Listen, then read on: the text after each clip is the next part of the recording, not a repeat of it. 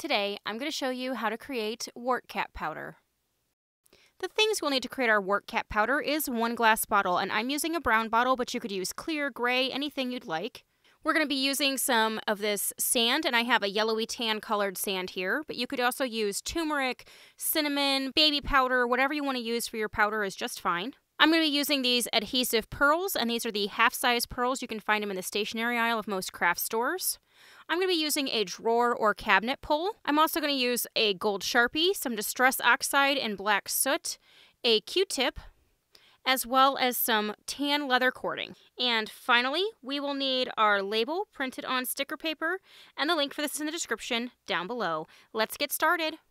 Would you like a chance to win a monthly potion bottle? Then consider supporting me over on Patreon.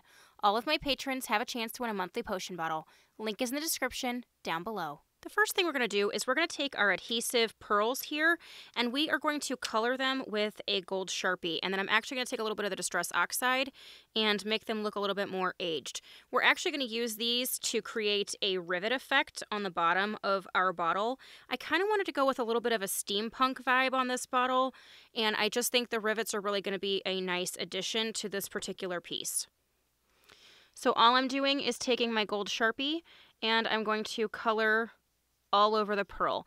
Now, the reason I'm using a gold Sharpie and not, say, Rub and Buff is this is going to dry a lot quicker. I initially thought about using some gold Rub and Buff, but it takes a little bit for it to cure, and this will dry almost instantly, honestly. And then that way we can take the black and go right over it. So I'm just going to go through and color probably 2 rows of these to make sure I have enough rivets to go all the way around the bottom. But I just want to make sure I have enough so I don't have to make some more to actually do my bottle. But I'm just going to go through, color these in. And as you can see, it does a really nice job of covering the pearl. So then that way we have something that will match the metal on our drawer pull here. And as you can see, that's a little bit more dark. So that's why we're going to take the Distress Oxide and age these up a little bit. I'm going to continue to color these in.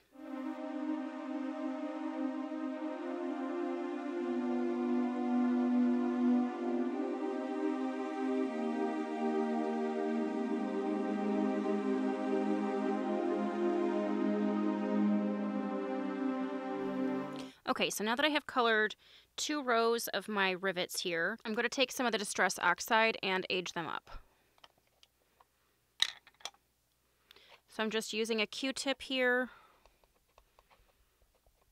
collecting some of the black soot on there, and all I'm going to do is just kind of lightly rub it on our little faux rivets here. And it doesn't have to be perfect, we're just aging them up. So see how it instantly makes them feel older and more worn, and it automatically starts to feel more like our drawer pull.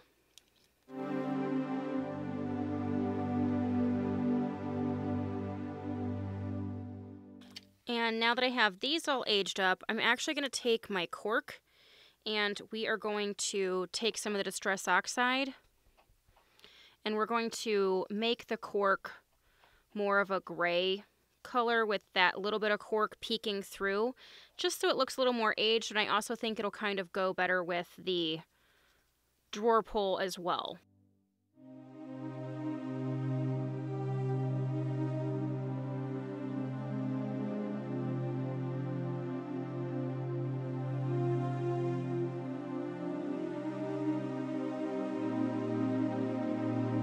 Now that I have just kind of aged up my cork a little bit, and I wasn't too worried about the center because obviously our drawer pull is going to be through there, but now that this is ready and these are ready, we can go ahead and start adding the decor to our bottle. Alright, so I have my bottle here, and I've got my little faux rivets, and I'm going to start to just peel and stick them onto our glass bottle here.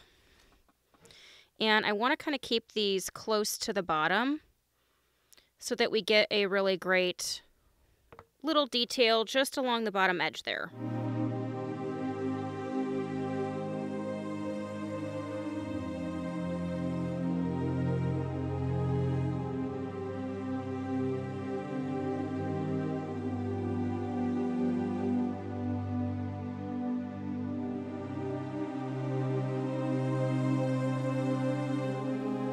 Okay, so I have added my little faux rivets to the bottom here.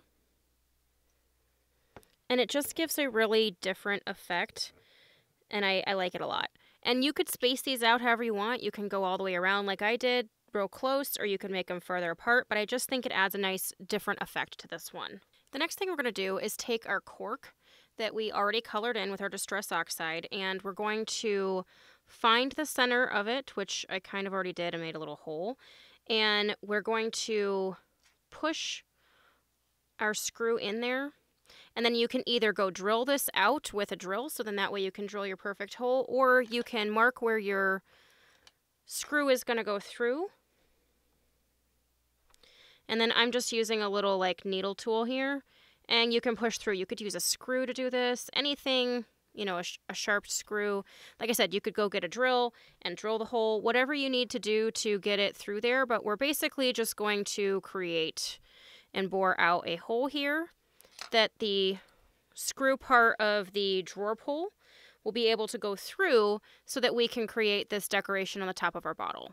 Okay, so all I did was push enough that I could get it started through here. And once I have that, I'm going to pull the cork back off, and you can kind of screw it a little bit if you need to.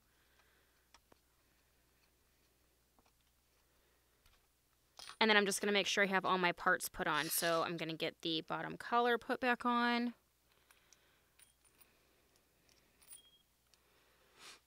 And then I'm going to push this back through.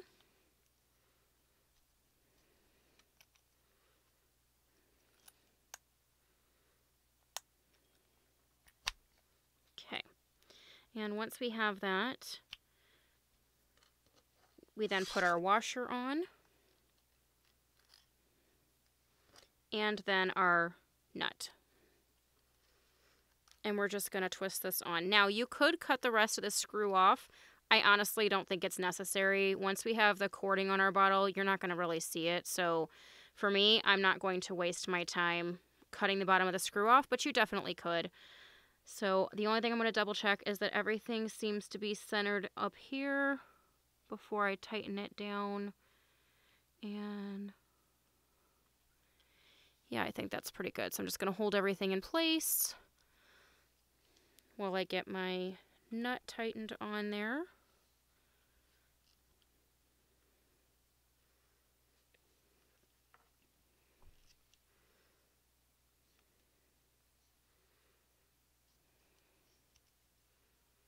Okay, and as you can see, everything is on there nice and tight, and we now have a decorative finial for the top of our bottle. Now that we have our finial attached to our cork, we're going to fill our bottle with our faux Wartcap powder. So like I said, I'm using a sand. You could definitely use whatever kind of powder you want, but I love that this is just like a small moment in the Harry Potter books where they're clearing out Grimwald Place, and Sirius finds a silver snuff box that is a biting snuff box, and it's filled with Wartcap powder. So basically what happens is when Wartcap powder touches your skin, it creates a hard coating over it, almost a protective type coating, because this is an ingredient used in the fire protection potion. So I just think it's really fun to kind of add a little element that's just barely talked about in the books, but you know, it's kind of fun. So I don't want to fill this up all the way because I want it to look like it's been used, or, you know, maybe it's harder to find, so you only have so much of it. But then that way we've got it in our bottle here. And then I'm going to cork this up. And I want to make sure I get this good and straight, and we don't have a side that's sticking up more than the other, or anything like that. Okay, and I think that looks pretty good. So now we're going to add our label, and just like I always do, I went around the outside edge with a matching marker just to help give it a little bit more of a finished look.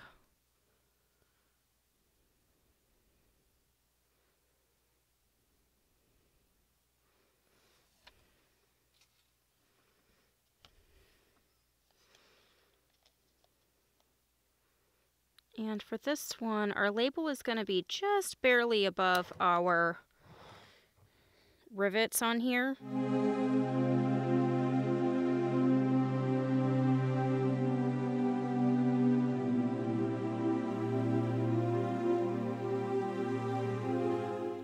think that looks pretty good. And then we're going to wrap the top of this with our leather cording here.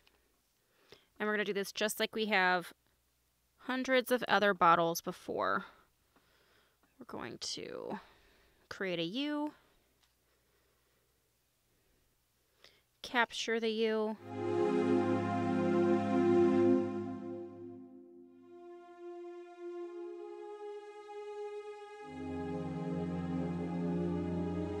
cut this flush, and then if you need to, you can just kind of tuck that up underneath. And then we're just going to push this part to the back.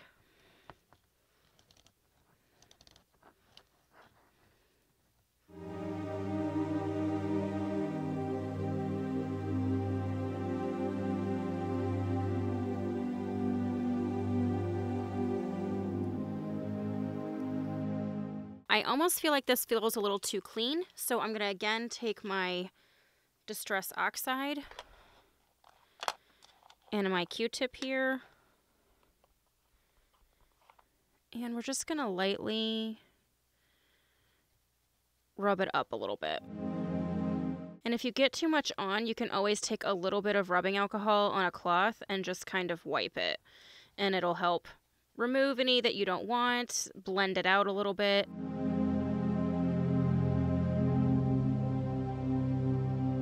Okay, once we have finished distressing our cording here, there you have it, our Wartcap potion. And I love all the little details on this bottle. It just makes it a little different.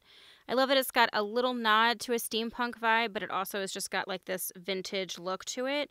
And I really like it. And I think this will be a perfect addition to our potion and prop collection we've been making along the way. So if you guys like this video, give me the thumbs up. If you haven't subscribed, please do so. And we will catch you guys later.